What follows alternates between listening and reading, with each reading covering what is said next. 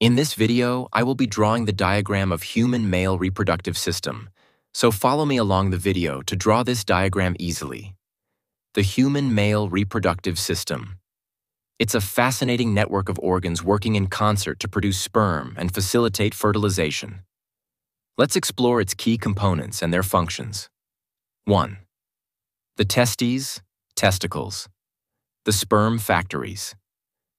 These oval-shaped organs, typically housed within the scrotum, are the primary reproductive glands in males. Spermatogenesis. The testes are responsible for the continuous production of sperm, the male gametes, through a process called spermatogenesis. This process begins during puberty and continues throughout a man's life. Testosterone production. The testes also produce testosterone, the primary male sex hormones. 2. The scrotum, the protective pouch. The scrotum is a sac of skin that hangs outside the abdomen below the penis. Its primary function is to regulate the temperature of the testes. Sperm production requires a temperature slightly lower than the core body temperature, about 2 to 3 degrees Celsius. Muscles in the scrotal wall contract or relax to move the testes closer to or farther away from the body to maintain this optimal temperature. 3. The epididymis, the sperm maturation and storage unit. This coiled tube, located on the back of each testis, is where sperm go to mature after being produced in the testes. Maturation. During their journey through the epididymis, which can take several days, sperm undergo biochemical changes that enable them to become motile, able to swim, and capable of fertilization. Storage. The epididymis also serves as a storage site for mature sperm. The vas deferens, the sperm highway. These are two muscular tubes that carry mature sperm from the epididymis to the ejaculatory ducts. Peristalsis. The walls of the vas deferens contain smooth muscle that contracts rhythmically, peristalsis, to propel the sperm forward. 5. The seminal vesicles, the energy and fluid providers. These two pouch-like glands are located behind the bladder and contribute fluid to the semen. Seminal fluid. They secrete a viscous, alkaline fluid rich in fructose, a sugar that provides energy for sperm motility.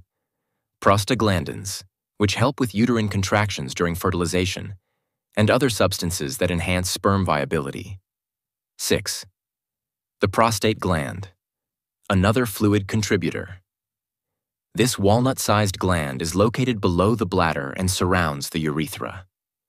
Prostatic fluid.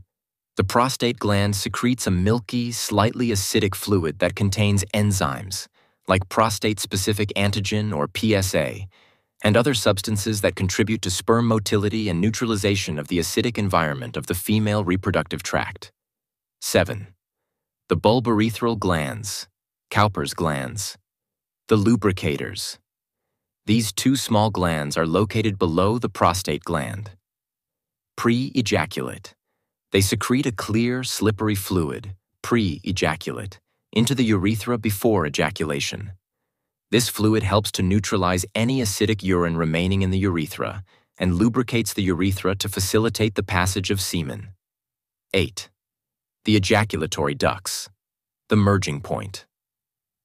These short tubes are formed by the union of the vas deferens and the duct of the seminal vesicle. Semen delivery. The ejaculatory ducts pass through the prostate gland and empty into the urethra. 9. The urethra, the shared pathway. This tube extends from the bladder through the penis to the outside of the body. Dual function. In males, the urethra serves a dual function. It carries urine from the bladder out of the body, and it also carries semen during ejaculation. A sphincter muscle at the base of the bladder prevents urine from entering the urethra during ejaculation. 10. The penis, the external organ of reproduction. The penis is the external male reproductive organ. Erection. It consists of spongy erectile tissue that becomes engorged with blood during sexual arousal, leading to an erection, which allows for penetration during sexual intercourse. The human male reproductive system is a complex and coordinated system designed for the production, maturation, storage, and transport of sperm, ultimately enabling fertilization.